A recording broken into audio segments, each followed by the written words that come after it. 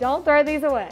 Save your stems. These are not scraps. The stems have just as much flavor as the leaves, so there's no point in throwing them away.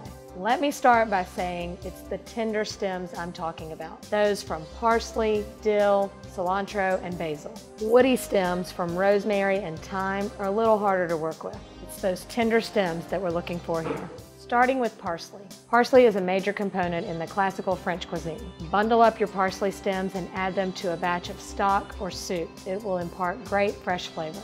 Next, basil. Basil stems have just as much flavor as the leaves. Don't be scared to chop them up and throw them into your favorite pasta sauce. You can also incorporate them into your puree of pesto.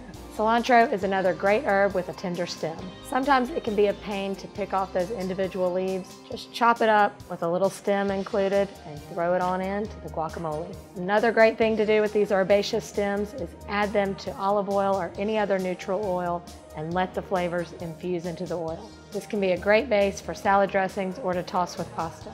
Infused oils are a great way to get that fresh summer flavor all year long.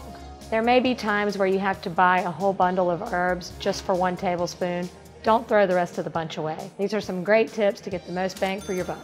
So just remember, a little stem never hurt nobody.